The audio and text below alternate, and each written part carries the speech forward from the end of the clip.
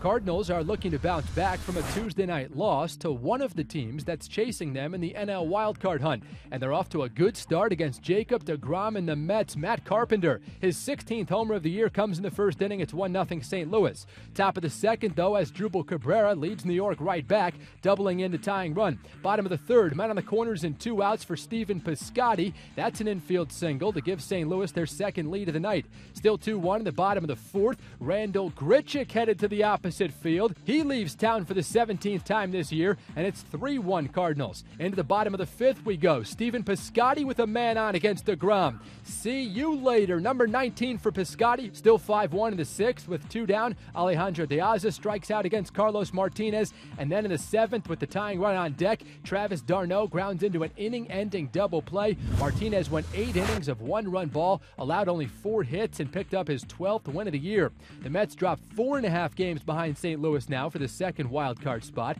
All but one Cardinal starter had multiple hits, including the pitcher Martinez. St. Louis has now won 7 out of 9. They'll wrap up the series on Thursday night with Adam Wainwright against Seth Lugo.